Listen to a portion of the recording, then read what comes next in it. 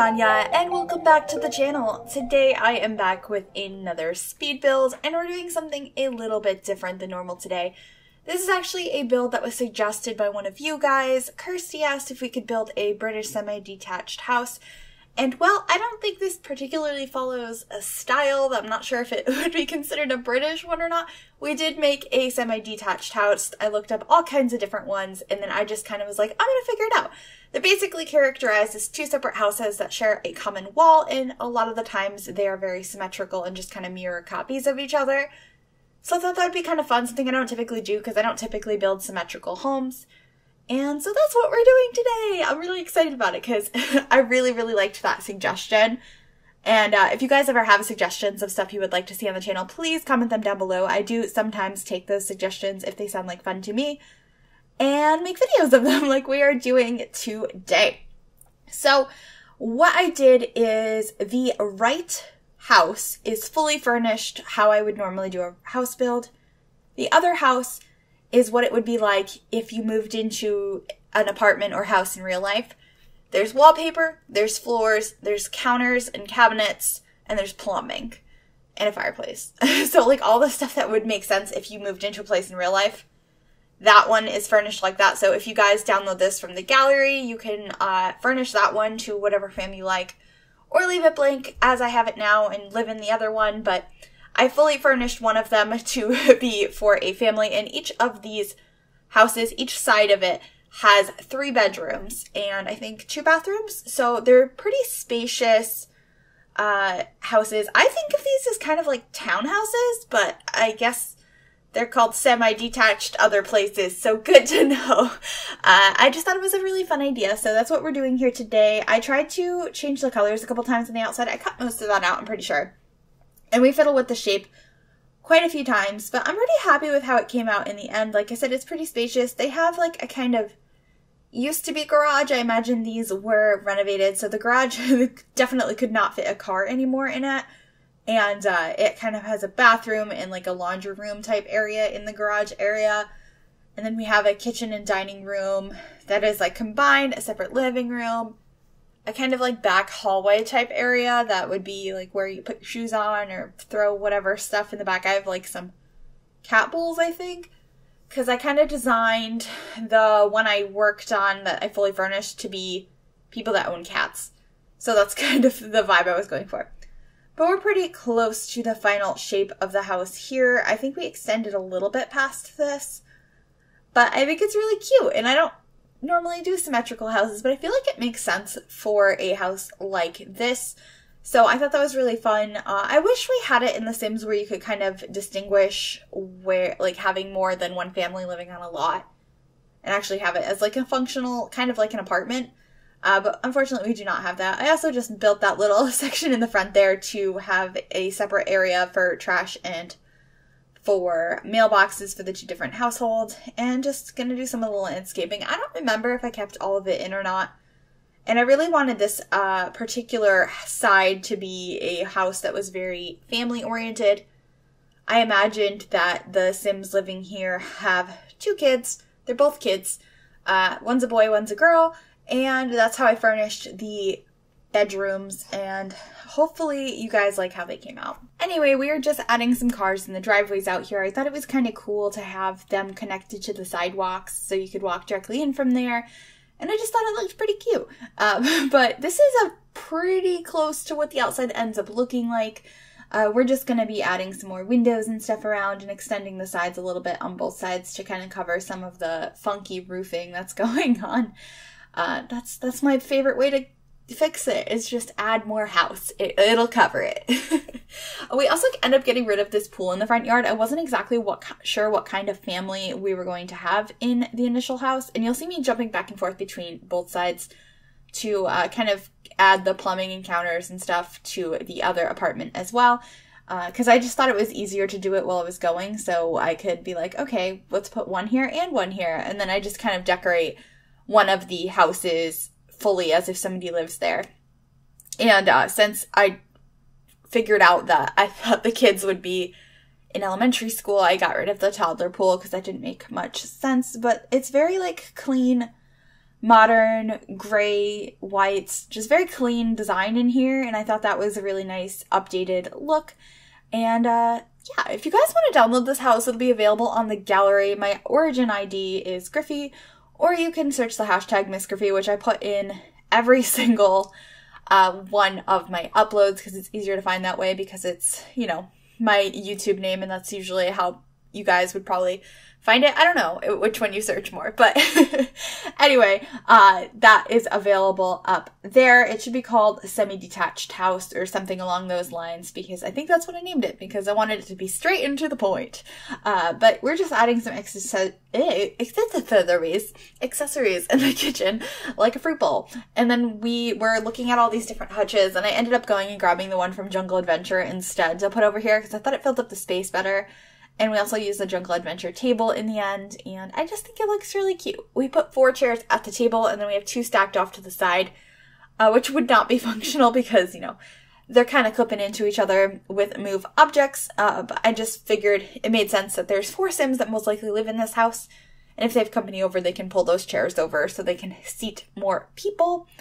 But if you guys ever download any houses, especially this one, or pretty much all of them, because I use move objects a lot, make sure you enable the cheat bb.moveObjects on before placing any lots, or things are going to disappear or drop to the ground, and it's just not going to look right. So that's kind of an important thing. I think a lot of builders say that too, so I think it's safe before you download any lot. If you don't know if it uses move objects, it's better safe than sorry to go ahead and turn that cheat on. But I think that's pretty much it for these rooms. I just added a trash can, and we're going to add a little not a counter, what would this be called? Like a little dresser in the hallway with a mirror just to decorate the hallway a little bit. And we end up adding a thermostat in here as well, and I believe a little coat rack on the wall.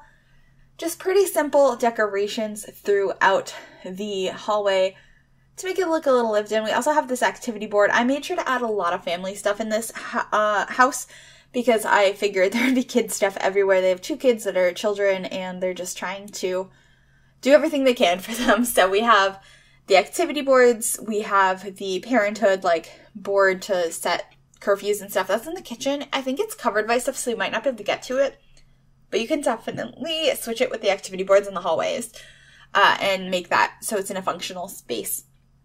But that's just the back hallway. It's pretty simple. And then the living room I thought was so cute. We ended up adding some brick walls that were consistent throughout the apartment or the houses. So I added that to the other room as well. And then we filled in this space, and we ended up using some parenthood couches, which I love.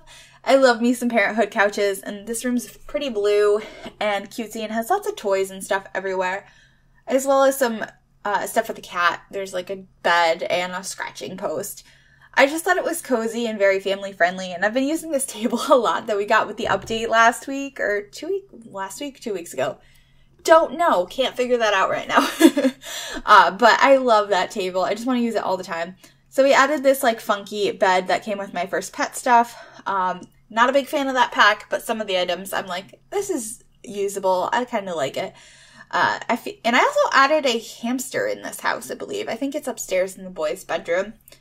But we're adding a computer desk over here, and it's just shoved nicely into the computer room, the living room.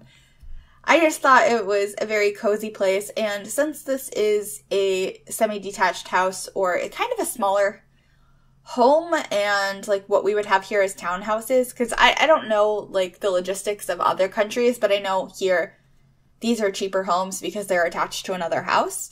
I figured things being like squished together and lived in and stuff would be really cute. But here we are just adding the little laundry room that's in the garage area, and I duplicate this over on the other side as well because I thought it was important to have all of the stuff that's built in be the same in both apartments. And I don't have me filming making the bathroom the same on the other side because I forgot about it until I was saving this house out, and I was like, oh, that bathroom is not on the other side, so I had to go ahead and add that. It's just the basics. It doesn't have decorations and stuff in it. All of the bathrooms that we have on the other side, it's just in this one it has decorations. But this ends up being a very simple room. I think we just have a Don't Wake the Llama, one of the game tables in front of the door, the garage door, And we also have those decorations from seasons that we can use and some decorative stuff around here. And the toilet disappeared because move objects wasn't on. So they're just showing the importance of that I just talked about. We're just adding some stuff. We don't add much around here, honestly. I feel like we could have added more. I don't know why I didn't. But that leaves lots of space for you to add whatever clutter you would like. And we end up adding an ironing board here as well. That's an item I wish we got a functional version of, because I know they were considering that for the laundry pack, but they didn't have enough time or resources to do it. But that would have been awesome. We also end up having this little, like, I guess, what would it be called? It's kind of like a linen closet, but as a set of, like, its own standalone thing, because it has, like, towels and stuff in it. So I think of it as a linen closet. So I put that upstairs in the hallway with a nice plant on it. And then this is the master bedroom. So I fiddled with rugs forever, and I apparently left it all in so you can see the struggle. Or I didn't leave it all in. I feel like there's more rugs than that, but maybe I'm remembering it wrong. Sometimes I fiddle with stuff for the longest time and can't figure it out. And we're back to classic blue because I love me some blue. And I really like this bed from Cats and Dogs, and we have these pretty blue paintings above the bed.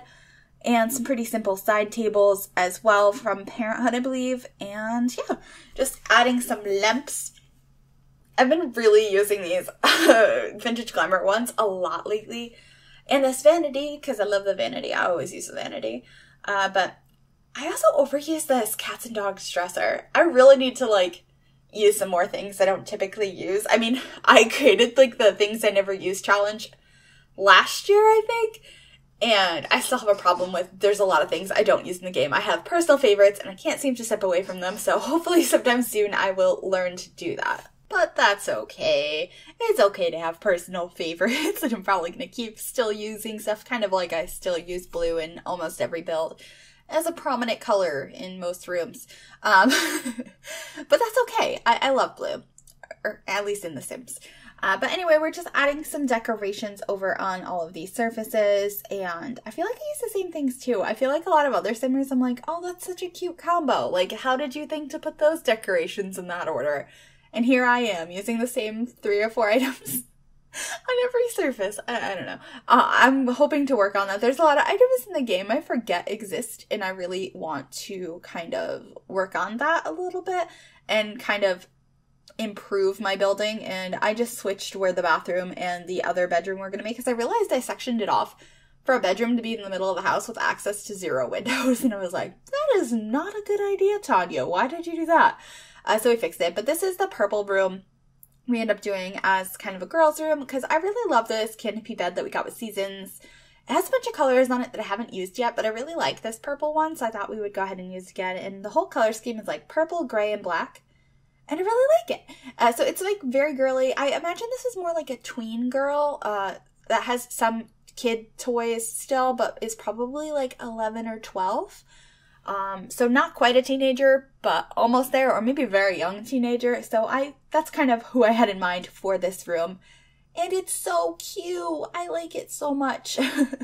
And we added a little journal and some books and stuff on her little dresser. And then we ended up adding a shelf on the wall that I haven't used in a really long time. We'll probably be grabbing it in a minute, but it has like a purse and stuff hanging from it. It's so cute. And of course the backpack. Always gotta have the backpacks in kids' rooms. Although I don't think I added it to the other room.